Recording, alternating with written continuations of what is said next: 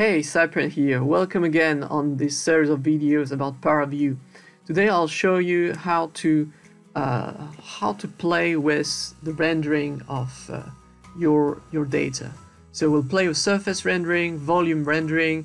I'll show you a few tricks to change the way to view at your data and to view it in the correct way. And also I'll show you how to play with the color map to visualize the data in this way.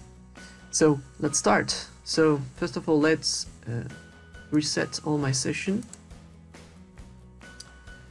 Okay, now I got the Paraview, exactly the same that you should have when you just start the program.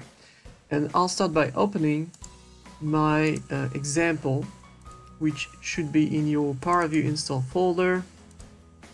And I'm opening this one, disk out. This is the same I showed you in the previous videos.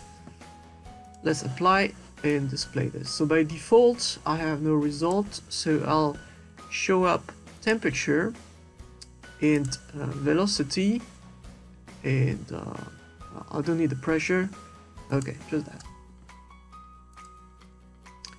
So let's look at the temperature field.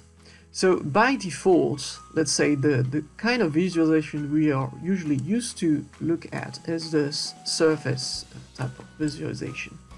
So it's the most basic type where you look at the results which are kind of printed on the surface of your model. Paraview allows various ways to look at your data. So you could look at the points, for example. So here's a bit difficult to see. Let's make those points a bit bigger. So if I go down in the properties, let's make the point size to 5. Okay, 5 is much better. So now I'm looking at what I'm looking at basically is the point representation of the surface. So if you look very closely, you'll see that inside you don't see what's going on inside your volume, and that's actually important. Sometimes you want to know what is the field distribution of the temperature within the volume. It's not that easy to look at this field from this kind of surface representation. So we'll look at, there's an option called volume rendering. Just before I look at that, let's look at other types of surface representation, the point Gaussian. So this point Gaussian in some way also allows you to look inside the model, because it shows you all the points of the elements within. So it could be some way to play with that as well. It's not that clear either, but it's a way. And you have surface with edge, so it's the same than the surface, but this time it shows the mesh elements on the surface. And you have wireframe. So wireframe, it's basically the same, except that it's not colored, the elements are not colored, only the wireframe of elements are colored. Okay, now let's look at the volume rendering. So volume rendering is a bit different. And the first time you use it, you'll have a message telling you, do you want to do volume rendering? Because this will use, I think, the GPU of my computer. So it may be slower than other types of presentation, especially if you have a very big volume. And what am I looking at now? So it's very important to understand what I'm looking at. So volume rendering is different because you get basically the solid mesh, which is rendered as a translucent cloud with the color field determining the color and the density at every point in the cloud. So your color here, and you see it's the transparency is changing also. So what more you are going into the blue scale, more it becomes transparent. And the way to play with this transparency stuff is to open the color legend, not the color legend, sorry, to edit the color map. So you can open it here, or you can go in the view and activate the color map editor. It's the same. And in here you will see your data maps like this. And now you may be, so this is called the transfer function. And so this is the color basically. So you could, if you move the point, you see that the color range is changing. You can add a new point like this, so you could change the values associated to each color, and you see that the representation of those colors change in real time at the same time. Now, why do I have this curve going up here? This is to control the transparency, actually. So if I go and I tap here and I decrease here, you kind of see the color don't change, but the transparency of the field kind of change. And if I increase this like that, you see that the presentation of the volume here becomes less and less transparent. So when I'm going down, I'm going towards 0, the transparency goes towards 0. When I go towards 1, the transparency increases again. So this is this allows you to play with range of cool option to visualize your data. Now, the good thing about this volume rendering is that because it's transparent, you can mix it with another type of visualization. For example, with the stream filter that I showed you in one of the previous video. Let's try to make it. So I already showed in a previous video how to do it, so I'll go very quickly on this. So let's add this stream filter, stream tracer. Okay. So if you don't have the velocity within your result, the stream tracer will be inactivated, so make sure you added the velocity. Let's apply this. Let's temporarily hide the volume rendering, and let's just okay, representation. This should be surface. Okay, not that one. Seed type point source. Okay. This I have to apply. Now let's apply tube filter. So remember, I'm using Control Space to open the quick filter. Like that. Now I'm looking at this.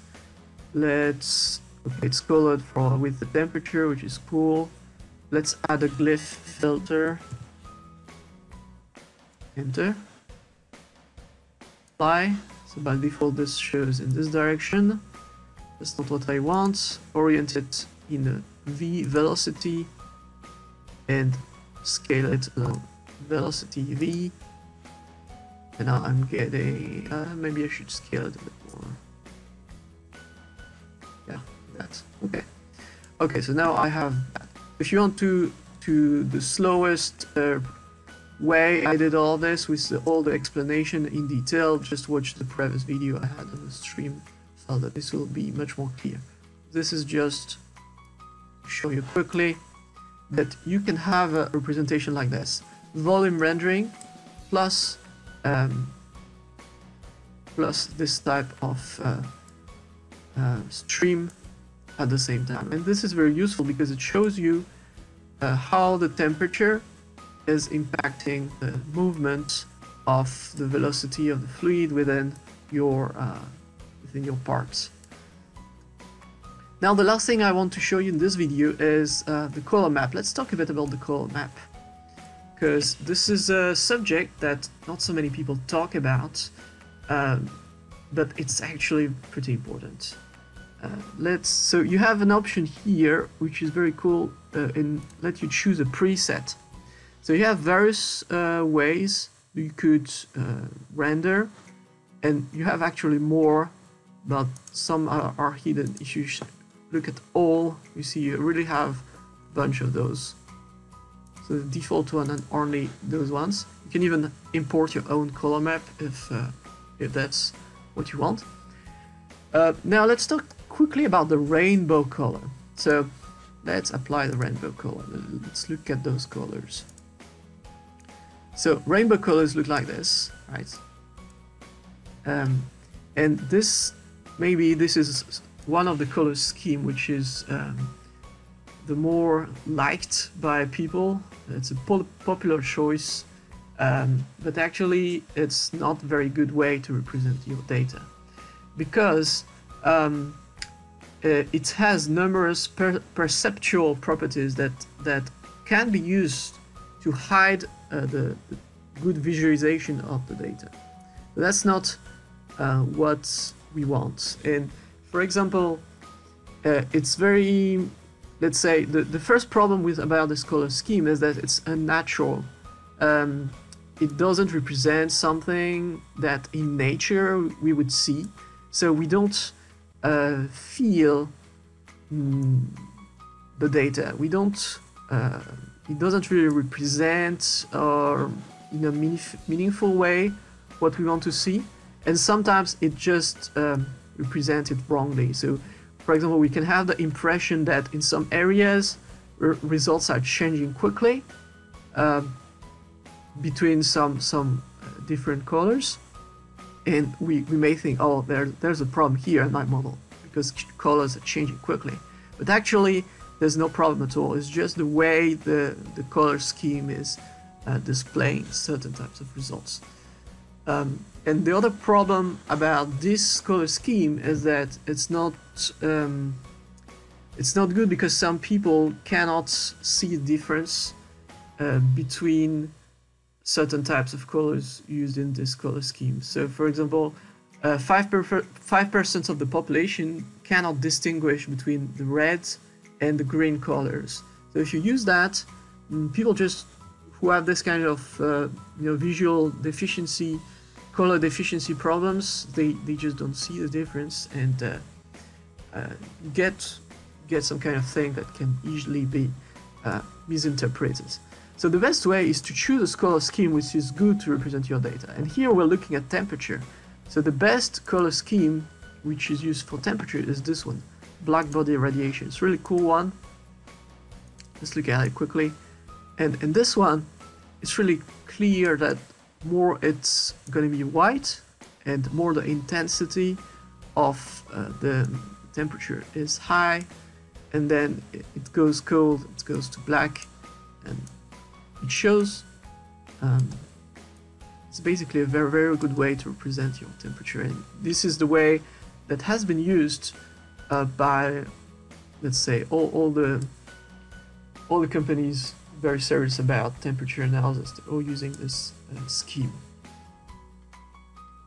Now, you can also change this legend. You play with the opacity and all this.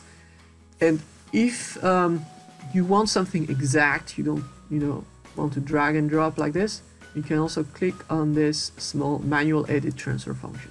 And here you get the actual values of the opacity for each of the values set up here. So when you create a new value, this automatically appears in the table, and you can update the exact value. Now, maybe one last thing I'd like to show you is how do you change the background color and maybe the legend color, because sometimes you don't like this kind of background color. So if you go in the property window, there should be a background property. So here I don't see it, and it's because the properties that are shown here in the property window, those are not all the properties. So sometimes you have to just go into the search field and type background, so tap back, and you'll see here background appearing. So, and you can choose the color of the background here. Click on that and pick the color, let's say white. You see the background changes in white color. Now the legend now is displayed in white as well, so I cannot see it. And to change that, there is a button here. So you can either go back in the property background and just find the coloring, and you have something like a button at the extreme left, which is for the legend. Or you can go in color map and you have the same button here on the right.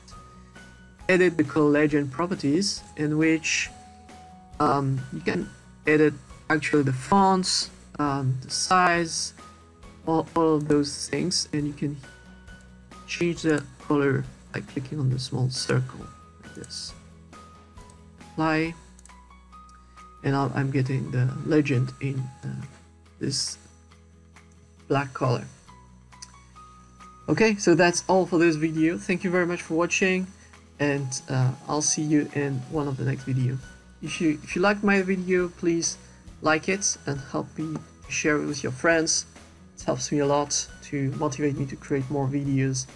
Thank you again, and bye.